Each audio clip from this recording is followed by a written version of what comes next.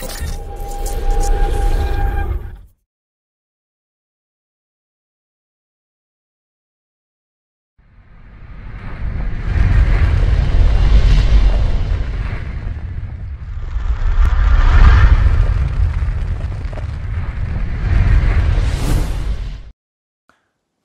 not an expert, I'm not a guru, I'm not trying to preach you something here.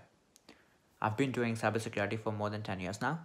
And in the last few years, there have been so many times that I got super burnt out and I was like this close to leaving hacking and leaving cybersecurity and doing something else. I'll share a couple of my experiences. When I was really young, people used to tell me, hey man, like you should stay away from computer for some hours, or they were like, hey, you should do something else other than hacking. Hacking is not everything. I was like, oh no, that's bullshit. But trust me, I was actually thinking if I stay 8 hours away from hacking, that's like 10 cross-site scripting, which is equal to like $5,000 or something like that. Trust me, it's all bullshit.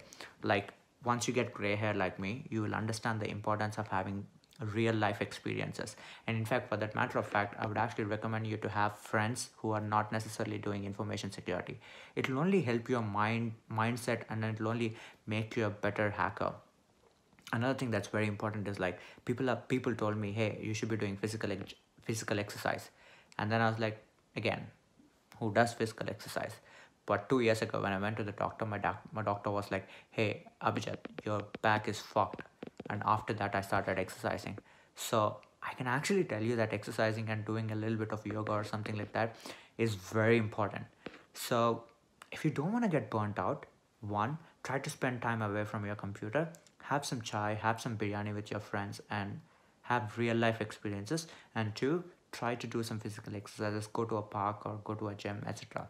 Everyone says this, I'm also saying this, and trust me, it works like a charm.